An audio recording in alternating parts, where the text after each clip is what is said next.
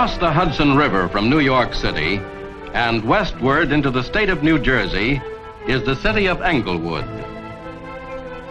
Englewood could be any one of hundreds of American communities, population 25,000, main street with busy stores, banks, and movie theaters, attractive suburban homes with their neat lawns and their well-groomed look. In size and in the kind of people who live here, Englewood is like many other American towns. And that was one of the reasons it has become the first town in the world to have an unusual kind of telephone service. 318 GA5 2368. Are you sure it isn't too early out there? Oh, no, it's 11 o'clock here. That means it's 8 o'clock out there. Hello? Sally? Sally, this is Mother. Simple, wasn't it? She just picked up her telephone and dialed her daughter in San Francisco, California. In a matter of seconds, she is talking with her. Simple, and yet you are seeing the results of many, many years of coordinated effort in research, engineering, and operating experience. It's hard for us to realize today that in the early 1880s, the telephone was considered a newfangled contraption.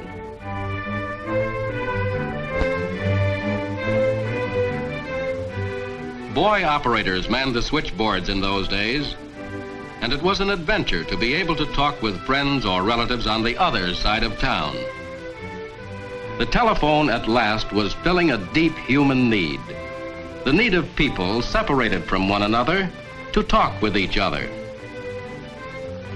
Soon, alert girl operators replaced the boys.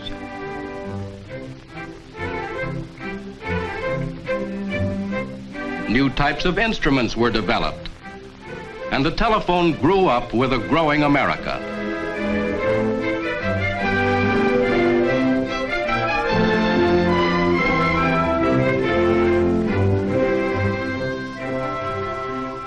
The demand for telephone service snowballed. Indeed, the use of the telephone became so tremendous that by the 1920s, dial service was rapidly being introduced to help handle the increased volume of calls. As the calls increased, more operators were needed. More calls to handle meant more jobs to do and more people to fill those jobs. This has been the story all through the development of the telephone. For instance, in the days when we had little or no dial service, the Bell system had 270,000 employees. By the time 70% of the telephones were dialed, there were 600,000 employees, more than twice as many. But the remarkable use of the telephone was only part of the story of change in American life. As villages became towns, and towns became industrial cities, people's interests broadened. Where those early citizens were thrilled to telephone across town, people now wanted to call towns and cities across the nation. Finally, they wanted their voices to span the oceans. And they did. Truly, America had grown up. All of which brings us back to Englewood. From many of Englewood's telephones, you could already dial any one of more than 4 million other telephones in the surrounding territory. A fine example of modern telephone service, and therefore a fine proving ground for this new type of long-distance service. A proving ground to answer such questions as, will customers like the service? Do they find it easy to use? What improvements can be made? This first installation now enables telephone users to dial their own long-distance calls, as well as their local calls and calls to nearby communities. The equipment that makes this service possible is among the most complex that man has ever devised.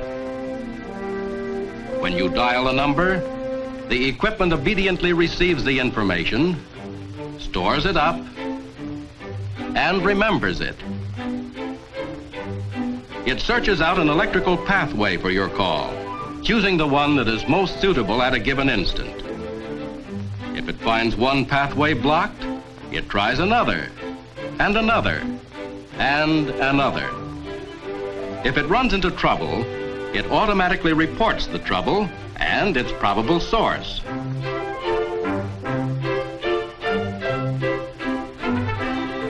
Parts of the equipment connected with other parts exchange information. They do this sometimes by a touch system, such as the blind use in reading Braille. Sometimes it's done with a stream of electrons flowing through space. Sometimes it uses an elaborate system of musical notes, played in chords that are heard and interpreted by a mechanical ear. But even that's not all of it. Keeping track of the details of the call is done automatically too. When you dial a number, holes are punched in a continuous tape representing your telephone number and the number you dial. More holes are punched to show the time when you start talking and when you finish talking and hang up. If you get a busy signal or the number doesn't answer, no charge is made. Since all this information is in the form of tiny holes in a long piece of paper, the meaning of these tiny holes has to be expressed in words and figures. This is done by running the tape through several machines which assemble the information, translate, sort, and summarize it. Figure the length of your call, apply the correct rate, and, you guessed it, type your toll statement.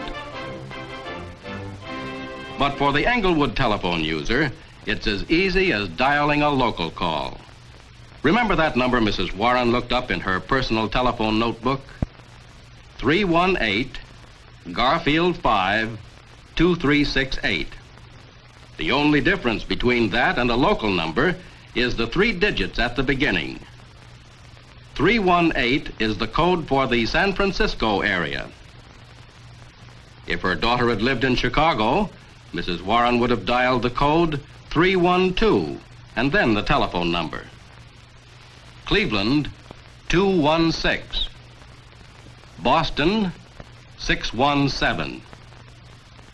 Altogether, more than 80 numbered areas are planned for the United States and parts of Canada. For some time past, area numbers like these have been used by telephone operators in dialing long-distance calls. When the people in the Englewood area with 1- and 2-party lines were given this service, they could dial to 13 of these areas. That meant that more than 11 million telephones could be dialed from Englewood. When will the 11 million be able to dial Englewood? And what about the remaining millions of telephones in the Bell system? The answer lies in the future. But this much we do know. Over the years, we have seen the results of a successful formula. Planned research to anticipate the demands of a growing nation, available resources, plus the continued efforts of many people. This combination has given America steady improvements in telephone service. And the story of long-distance dialing points the way to even better telephone service for you tomorrow.